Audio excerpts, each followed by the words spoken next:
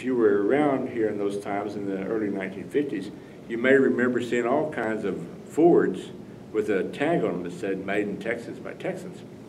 The Ford plant was in Dallas, and it was driving General Motors nuts. And so they had decided to open a southern plant. So Tom Vandergriff and his dad, Hooker, and I'm not even going to get into the Hooker story, but at any rate, they decided they would try to persuade General Motors to put the plant in Arlington. Keep in mind, there's no 20, there's no 30. There's the Bankhead Highway. And by the way, if you want to take the Bankhead from downtown Dallas to downtown Fort Worth, it's 82 red lights. So it is quite the journey. So the odds of this, we take General Motors for granted here. We really do. But the odds of General Motors deciding to come to a little podunk town with 7,800 people, no interstate highway, but they did have the railroad going right next to it, are astronomically against it. But they decided to do it. They decided they would come here and open a plant that would make both automobiles and Grumman aircraft. They never did make any Grumman aircraft. Tom decided if he ran for mayor, he'd be in a better position to persuade them. And so he did run for mayor. He won in '51, and by '53, the General Motors plant was being built. Then late '53, the first car, a 1954 black Pontiac Chieftain, there's that Pontiac again, rolled off the old assembly line. Boy, I'd like to have that car now, wouldn't you? In fact, I'm on a public art committee for Meadowbrook Park, and I really think that if we could get a '54 Pontiac and paint that sucker black, and put it up on a pedestal somewhere, that it would be a terrific piece of public art. It's not that easy to find a 1954 Pontiac, though, that somebody doesn't want $250,000 for. So whatever. But at any rate, that General Motors plant not only was a huge shock to Arlington, it sent like shock waves through Texas, particularly east and west Texas. I grew up 100 miles west of here, and the main ranching, sort of subsistence-like, farming, on again, off again, oil and gas. And all of them are tough work, minimum wage kind of stuff. And when these guys in East Texas, and particularly West Texas, heard about this new General Motors plant going in, going to pay 3 times the minimum wage, got insurance, got retirement plans, got medical benefits, you know, got overtime. It kind of went bonkers.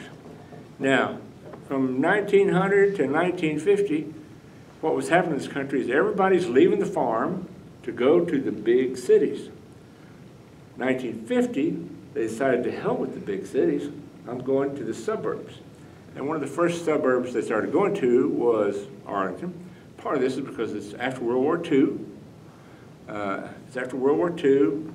Guys are getting married, having children. They want a place with a yard. They want a car. They want all those kinds of things.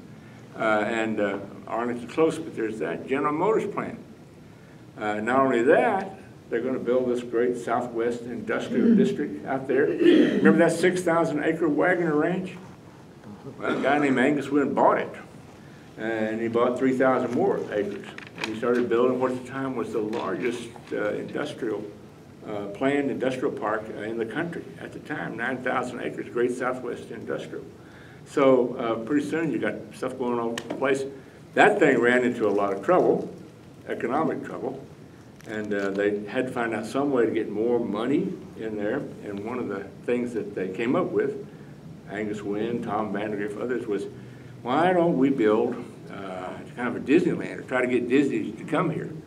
And Angus, well, that's crazy, but he went to Disneyland, he liked it. He just didn't like that you pay to get in, then you pay for the rides. So he came back here, decided to create this amusement park. His wife gave him the name, Six Flags Over Texas. He had one of those little flags on her disc with all these former Texas. So you pay one admission price, you go in, you have to pay for your pink things. Anybody been around long enough to remember pink things? Kind of an ice creamy deal. You had one? I liked them, you know. But almost And that opened in '61. I remember that because that was the year I graduated from high school. And I came up with my girlfriend and spent a lot of money on her, and then she dumped me. But at any rate, so I made the first summer of Six Flags, but almost instantaneously, Arlington's brand switched from General Motors plant, Great Southwest, industrial jobs to roller coasters, you know, water slides, all those kind of things. Because another thing is that by then they'd opened 30 in 1957. There was a turnpike then, paved road. But the brand of the town switched almost instantaneously to this kind of roller coaster kind of place. And frankly, it hasn't changed a lot since then. You know, we just keep adding more amenities in. Not everything that they did in the way of amusements worked. You know, somewhere around 1970, 1970, they decided that they'd try a water park. That was Tom Vandergrift's idea. Probably the only big failure he ever had. Anybody make Seven Seas? Anybody go there? Besides me? No. You mean where the dolphins were? Yeah, yeah. And Nootka, and penguins on roller skates, Poncho, the sea elephant, the blue bowls. So they didn't want to compete with Six Flags, so so they didn't put any rides in it. They had one ride in it, and they discovered pretty soon that, you know, once you teach a penguin to roller skate, that's sort of the end of its educational capacity. You know? And same thing in Poncho, the sea elephant. You know, he could blow bubbles with his giant pipe as long as you put the pipe in his mouth and you would give him a little bit of fish to do it. But it finally ended up flopping. I noticed the same guy who designed Seven Seas designed Hurricane Harbor, and then he had all rides and no animals. The big attraction was Nootka, the killer whale, and Nootka went up to someplace in Canada to a thing out there, and I think it died a few years back. Those things live long, quite a long time. Six Flags, though, it became the top tourist draw in Texas. It's still its top paid tourist draw. What's the only thing in tourist attraction in Texas that draws more people? Alamo. Alamo, yeah, and it's free. What'd you say? Huh? Okay. Oh, okay. There you go. So that really became kind of our big brand there. Hooker at one time had owned kind of a minor league baseball team, and Tom loved baseball as well, and so they had this vision to bring baseball here, and they actually persuaded Lamar Hunt. You know who Lamar Hunt is? Yeah.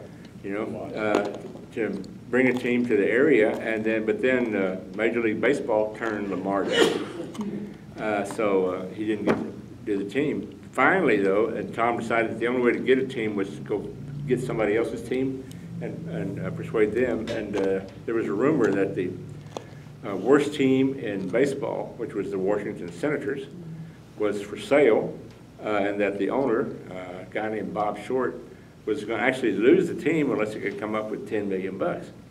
So, which doesn't sound like as much now as it was then, quite a chunk of change. And so Tom calls him and says, you know, if you're willing to think about relocation, I can get you your $10 million. Short said, come on up. So he went up to Washington, talked to Short, and said, you know, we'll convert. We got a baseball field for you already. It was all metal minor league field out maybe 200 yards north of where the current Globe Life Park is, 300 maybe. And they doubled the capacity of it from around 20,000 to 35,000. It was all metal, you know, and I originally lived not too far from it when I first moved to Arlington, and on bat night, everybody had these little bats, and you could literally hear it drumming for miles out there. And they also had nickel beer night. They had nickel beer night until two guys got so drunk they were incensed at a call, and they jumped the fence and went over and beat up the first base umpire. so that was the last of the nickel beer. That was on TV. You know, I got to see that. Holy smokes, what are they doing? No, they're going to. Everybody's stunned. They're pummeling the umpire, and before everybody figured, oh, well, this is not a joke. They got to do. So very soon, of course, Arnica's brand became baseball and roller coasters. Didn't take very long. The team showed up with Ted Williams as the coach, and the guy was a great ball player, but was a really kind of humorless sourpuss of a guy, and he could have been a god here, but he just was too self-focused for it to happen, so he left after a year. But that really sort of made the town. By then, by the way, 1970, I guess, 72, when they showed up, Arnica's population was like 110, 120,000. And everybody's going, you're nuts, you can't support a baseball team with 120,000 people. And Tom was going, of course not. It's the same thing.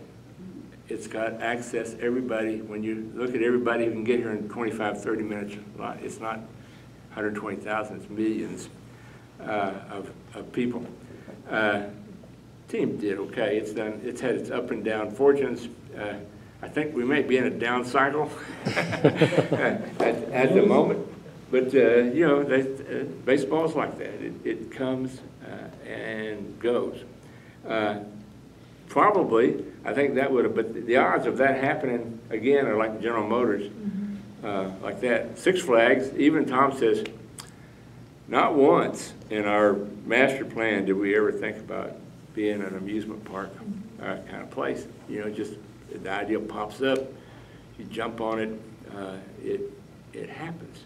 You know, really, the Cowboys are like that too. In this particular case, the Cowboys have a stadium that they don't like in Irving, which Irving has helped them to build. But in the interim, from the time that originally Irving had helped them build it with their sales tax, Irving decides to join Dallas Area Regional Transportation, which takes a penny of their sales tax.